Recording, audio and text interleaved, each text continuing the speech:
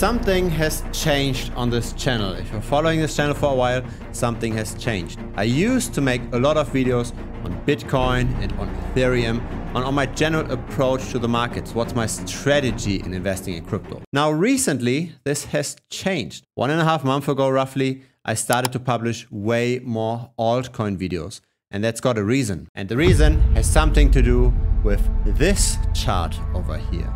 This is the stablecoin market cap. This is a longer term chart starting in 2022. And the vertical line over here is when Terra Luna imploded, when the UST stablecoin depegged and became worthless. Now we are specifically seeing in this chart the market cap of DAI, of USDC, of USDT, and of BUSD combined. And this is a chart with relatively low volatility. It's going either constantly down or it's going constantly up. And on the 1st of October, the turnaround started. Now, how can this be interpreted? When nobody wants to have anything to do with crypto, the market is shrinking. People take their money out, people redeem their stable coins for regular fiat. Now, when people get risk on again, they deploy their fiat. They send their fiat currency to the centralized exchange that then turns around, goes, for example, to Tether, that then issues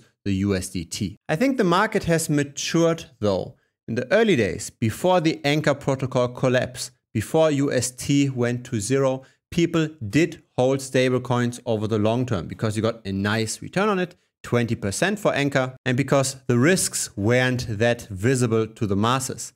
This has changed. I believe that every single dollar that now gets into stablecoins isn't used for long-term holding, it's used to time the altcoin market. The main problem with crypto YouTube is conflict of interest. Too many YouTubers shill garbage, promote garbage, and fill up their pockets in the background.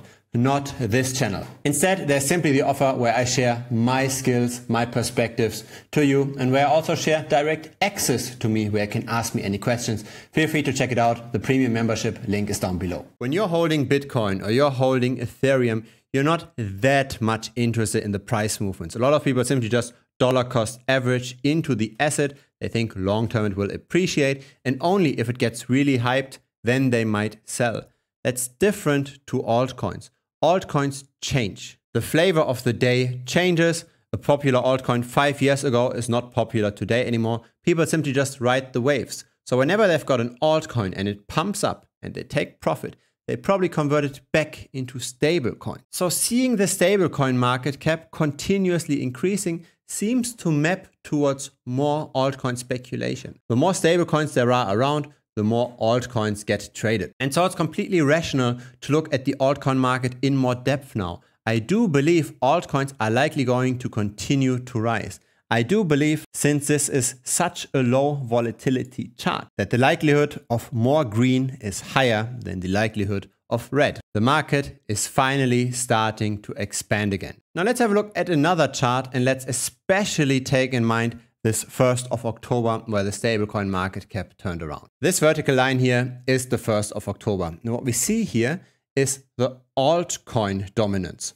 So we look at all the volatile altcoins, we remove the stablecoins from it, and we take that as a fraction of all of crypto. So this is not Bitcoin dominance, this is not Ethereum dominance, this is the altcoin market as a whole, the altcoin dominance. And what can we see? We can see an appreciation. There is volatility, but altcoins tend to rather trend up now. It's already happening since the end of June. And as such, even though the stablecoin market cap is going up, stablecoins as a fraction of all of crypto is going down. People only hold their stablecoins temporarily when they don't want to get exposure to that altcoin market. In case you're not part yet of Telegram, there's a link down below. I publish videos regularly, so feel free to subscribe. A like would be very much appreciated as well. It will help the channel grow.